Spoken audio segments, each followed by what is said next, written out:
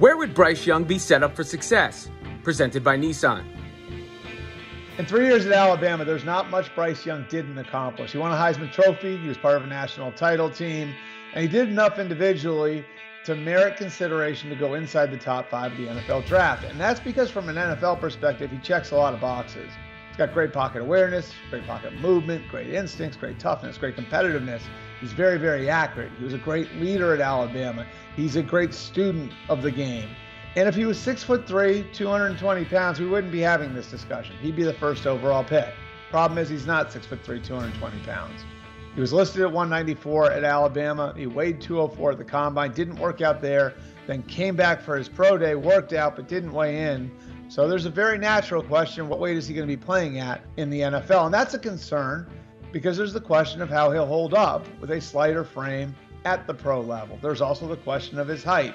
He's 5'10". There's very few quarterbacks that are 6'1" or under that aren't elite athletes that make it at the NFL level.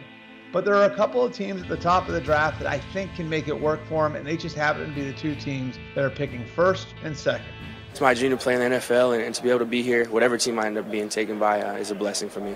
In the case of the team that has the first overall pick, the Carolina Panthers, there's a new head coach who has an offense that's flexible enough to work for a lot of different types of quarterbacks. And we've seen that in both Philadelphia and Indianapolis with guys like Nick Foles, Carson Wentz, Phillip Rivers, Andrew Luck, Jacoby Brissett. He's made the offense work for whoever's back there. And that makes me think that Bryce Young could fit in Frank Reich's offense, and he would find ways to protect him and mitigate the disadvantage that his height might create.